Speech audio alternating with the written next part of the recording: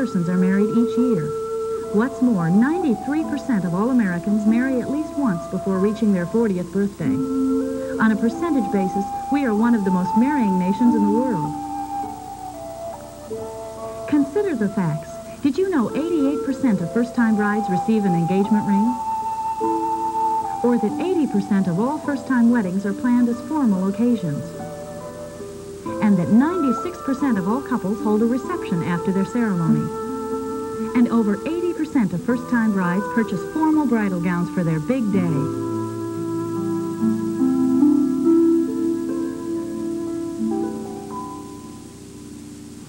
As if to discourage all the articles and news stories about the ailing status of American marriages, 7 out of every 8 first-time weddings are held in synagogues or churches. We have a strong tradition going here, besides the fact that the wedding industry represents over a $7 billion a year contribution to the national economy. The American wedding is alive and well. The fact of the matter is that we Americans, Protestant, Jewish, Catholic, and all others, are getting married in much the same way our great-great-grandparents did over 100 years ago. We dress in long white romantic gowns and elaborate formal wear. We still repeat all the wedding traditions. And the reason is simple, or should I say, symbol. Weddings represent a symbol of love and respect that's profoundly important to us, each to be remembered, relived, and cherished forever. Now, enter the video camera. Video and weddings are a matchmaker's perfect match. If ever there was an event in life to be captured in the sound, color, and motion of video, it would be a wedding. That's what this program is all about, fully capturing the joyous event. Whether you're a relative, friend, or paid professional, the task, attention to detail, and skills needed to shoot a wedding are much the same. So for the purpose of discussion today, we'll simply settle on a church. This church. We'll need a bride and groom, Sharon and Ben, soon to be Daniels. We'll need an entourage of loving family, friends, and acquaintances. And last but not at all least, a home video producer, Paul Cantor. If there's a hero in this story, it's going to be Paul. And like you, during the course of his production, Paul will have to wear a number of different hats, from being a pre-production detective getting all the facts, to an experienced and resourceful director, from a creative playwright and plotman, to a skilled and steady-handed cameraman. In the next few minutes, we'll backtrack over the past week and follow Paul through critical production phases, recommended for any wedding production you'll undertake. The planning of your production, the development of an action story on paper, and through the basics of continuity shooting. Your careful pre-production and shooting preparation. And of course, the day of the shoot where it all comes together. Speaking of which, it's all going to come together right here this afternoon for Sharon and Ben Daniels at 2:15 sharp.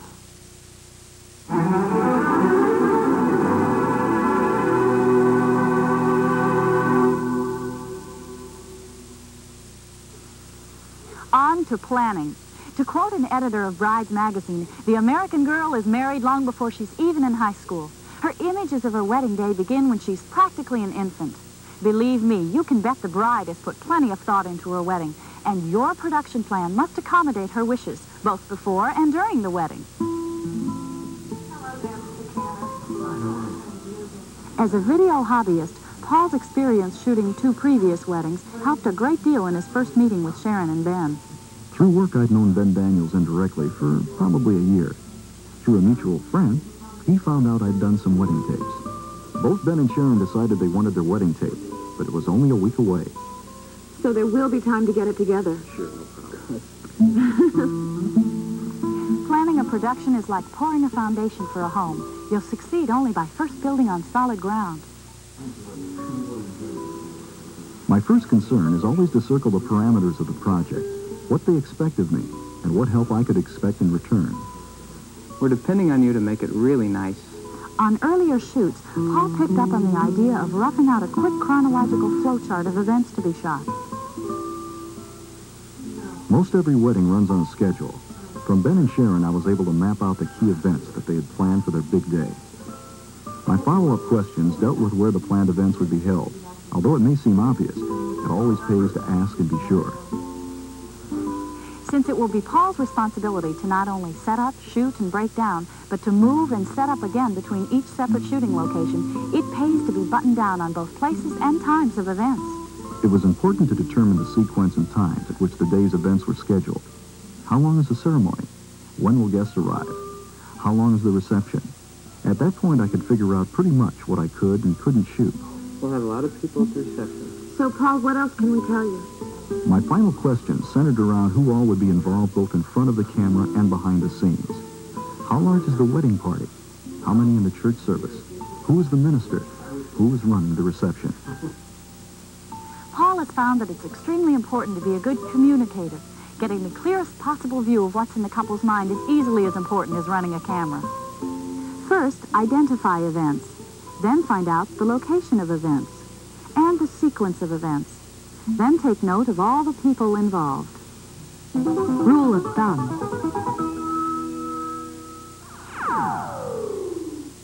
Do always keep an accurate production log or notebook. Invariably, it will save you time, trouble, and keep you in the know. Don't ever leave a wedding shoot planning session without names, addresses, and phone numbers of key people involved. From the best man to the reception caterer, it's up to you to get it straight. Do always secure some member of the family or close friend of the bride and groom as your special helper and guide. Then you'll be sure to know who's important to get on tape.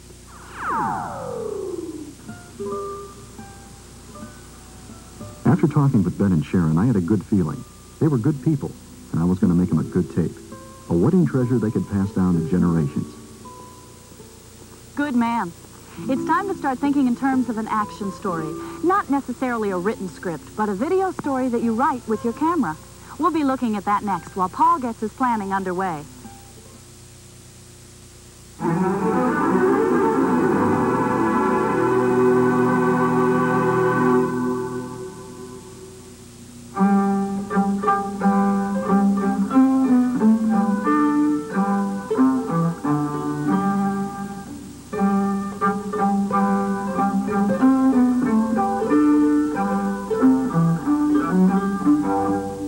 Recording the wedding event has a long and glorious tradition.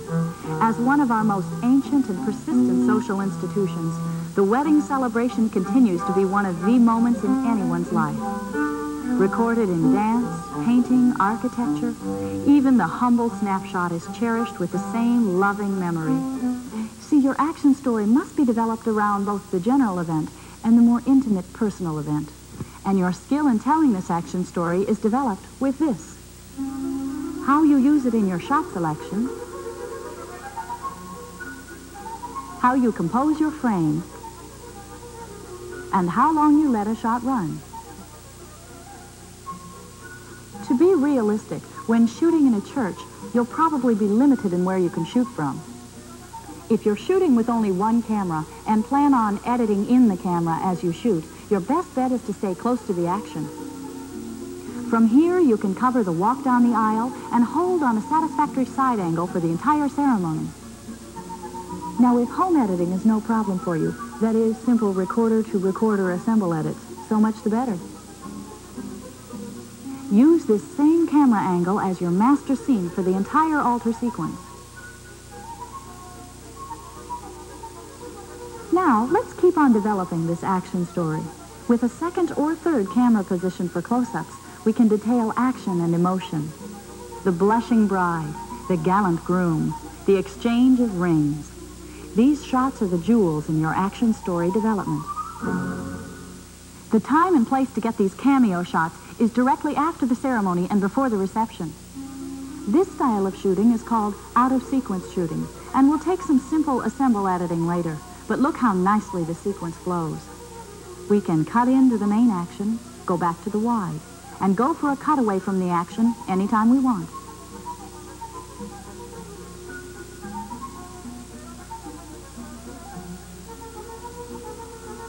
Of course, to round out your ceremony sequence, you may want to take some wide shots of the guests before the wedding begins. Telling an action story with your camera takes imagination. Why, with just the way you frame your subject, you can help tell a story. Here, by framing the recessional this way, you give the bride and groom plenty of room to move in. This is called leading your subject. Doesn't this look like you're rushing them? That's not part of your story at all.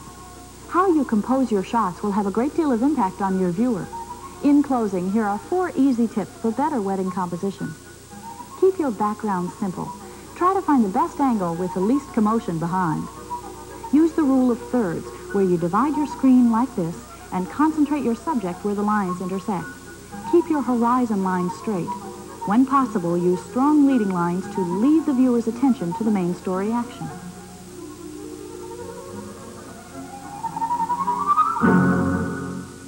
My gosh, where's the time gone? They'll be here soon. Let's undertake the final step before the big production, namely pre-production. Believe me, Paul's been busy.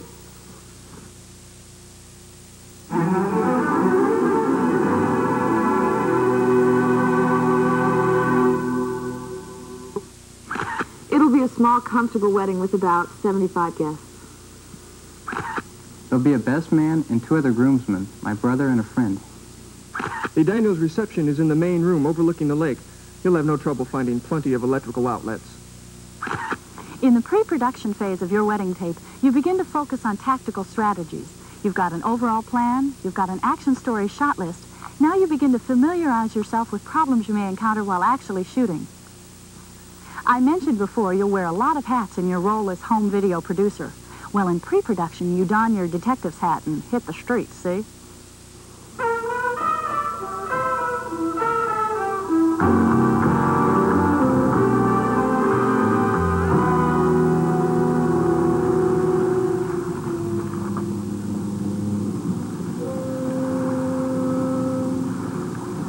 When you're working pre-pro, you don't trust nobody.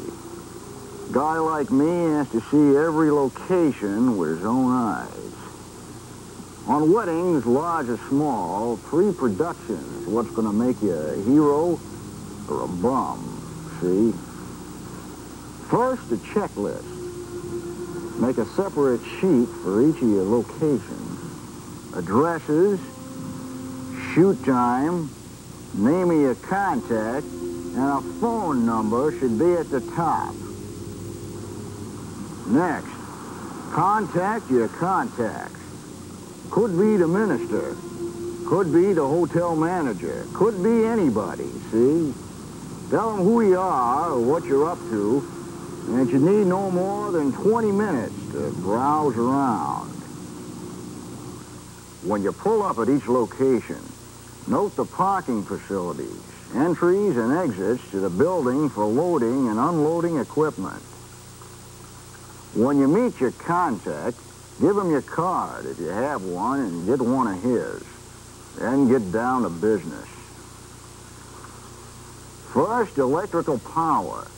A wall plug's conveniently located to where you might be shooting. You may need extension cords or plugs of the 3-prong variety.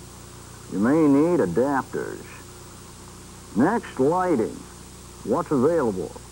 Overhead, windows, floor lamps. Keep in mind extra lights you may bring will need extension cords and may blow fuses. Be sure to distribute the electrical load between more than one circuit. Next, camera placement and sound. Use your shot list as a guide. Can you get a wide shot? Can you locate out of the main traffic flow? Can you use your camera's built-in microphone? Or will you need an external mic? Remember, one sheet for each location. On it, list all equipment, special accessories, camera, and setups you need for that location.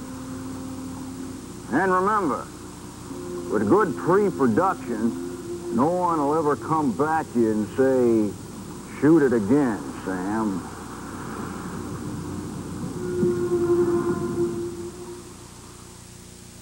Based on Paul's pre-production work on the Daniels wedding, he's decided to try borrowing an extra camera, recorder, and wireless microphone setup from a friend. You can see, pre-production skills are really worth developing. From attending the rehearsal to scouting your locations, it's the only way to guarantee you'll be at the right place at the right time with the right equipment. Just remember, who, what, where, why, when.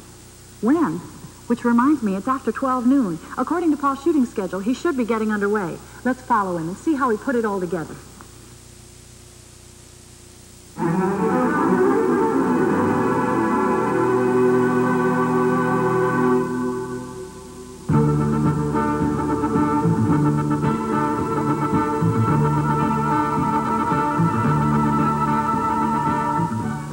Arrived at Sharon's parents' home a couple of minutes early to prepare for his first setup. He planned to shoot 4 sequences at this location. In a simple setting, I'll bounce light off the ceiling. It's quick and gives me a pleasing natural effect.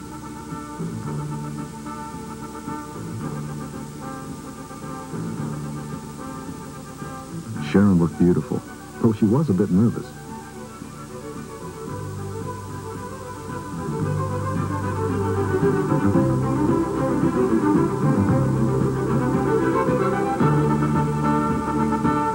After shooting 2 more interior sequences of Sharon coming downstairs and greeting her bridesmaids and her father, Paul set up for an exterior shot of leaving for the church.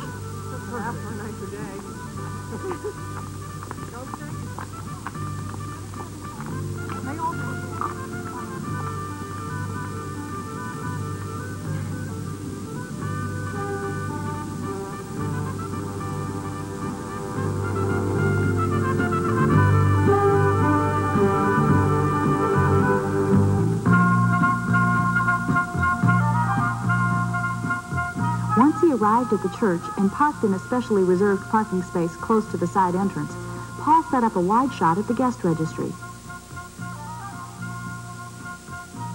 My plan was to leapfrog my 2 cameras. Here my number 2 camera will cover the guests arriving.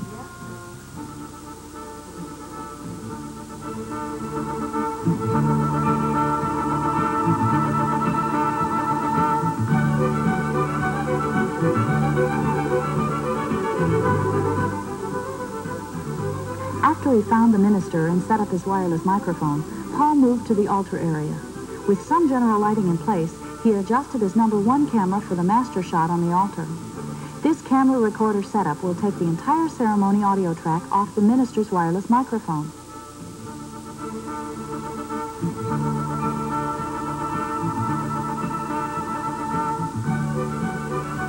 "15 minutes to go.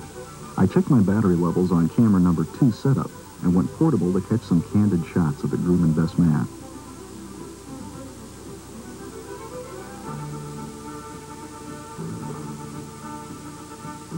With my number 2 camera in tow, I made my way back to the altar position. Everything looked fine, so I put camera number 1 in record and simply let it run through the entire ceremony.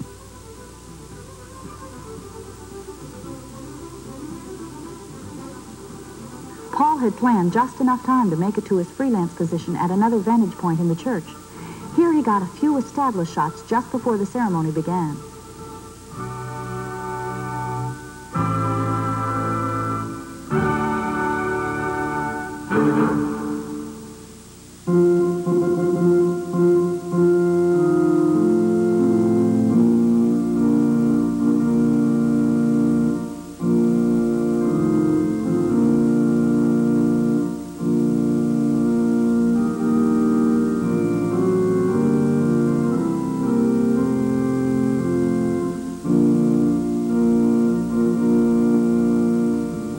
Beloved, we are assembled in the sight of God to join together this man and this woman in the bonds of marriage. Who giveth this woman to be married to this man? Her mother and I. Action. Reaction. This is where the real wedding story is told. The drama, the emotion, Ben and Sharon's magic moment captured forever. Let him speak. Paul's sole responsibility now is to make each shot count toward advancing his action story. Here, Paul takes camera number 1 into the action, and then locks it off for his cover shot, freeing up his handheld camera for close-up. Confess it now. Do you, Benjamin Douglas, take this woman to be thy wedded wife, and pledge to love, honor, cherish, and sustain her in sickness and in health, so long as you both shall live? I do. Do you, Sharon Patricia, take this man to be thy wedded husband, and pledge to love, honor, cherish, and sustain him in sickness and in health, so long as you both shall live? I do. As a cameraman, you must be flexible. Ben and Sharon's choice to let Paul shoot his close-ups during the actual ceremony really pays off in the exchange of rings sequence. From this day forward, what token of sincerity have you brought? The ring. With this ring, With this ring, I thee wed. I thee wed. In the name of the Father, and of the Son, and of the Holy Ghost. With this ring, With this ring, I thee wed. I thee wed. In the name of the Father, and of the Son, and of the Holy Ghost.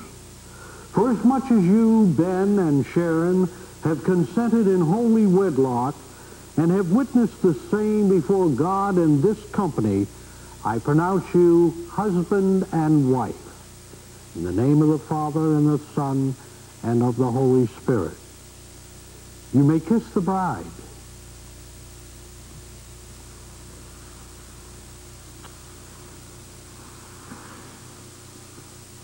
Just before the recessional, Paul quietly left the altar area and set up at the back of the church for this angle. Notice Paul's use of strong leading lines in his composition.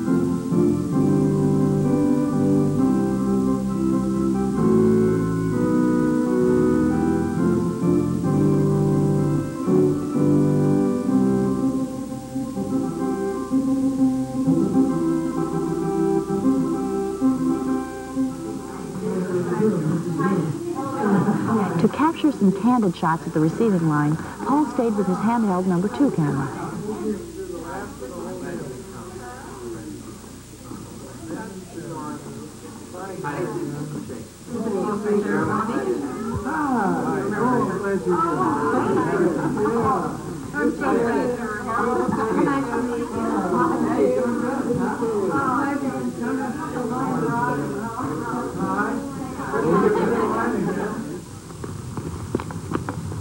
As the last of the guests were moving through the line, Paul slipped outside and found some pranksters at work. How come you're right? Here they come. Paul had just enough time to reset and get Ben and Sharon leaving for the reception.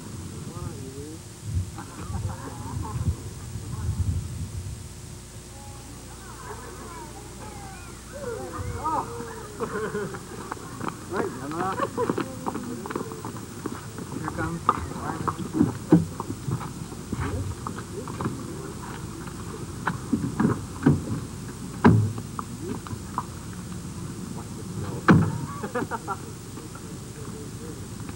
Well, needless to say, it was a beautiful ceremony. Everything went just perfectly. Paul's next shooting setup would be at the reception.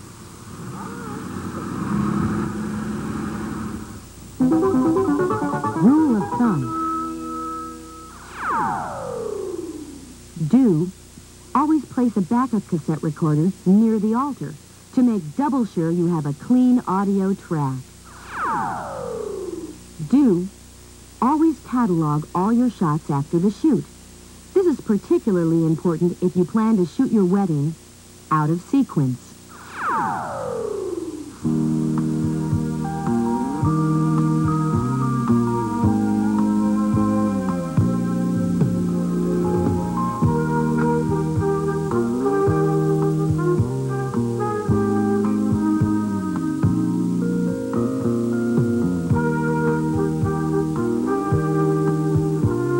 Once the bride and groom arrived, Paul concentrated on the traditional reception activities.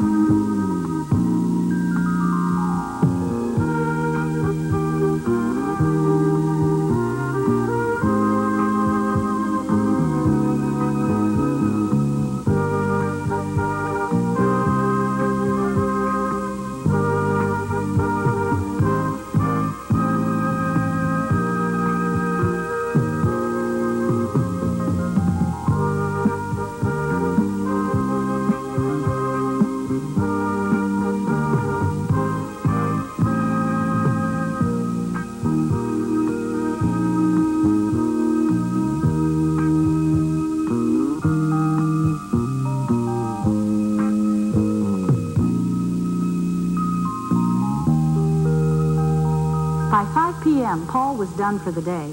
He had shot about an hour and 15 minutes worth of tape between his two cameras and planned to spend about 4 or 5 hours editing raw footage into about a 30-minute program. Hopefully, this will be Ben and Sharon's first and only wedding, but probably not so for Paul, and maybe not for you. Ben and Sharon will enjoy their video family heirloom for years to come, and we hope you've enjoyed this learning tape as well. Till the next time, happy shooting.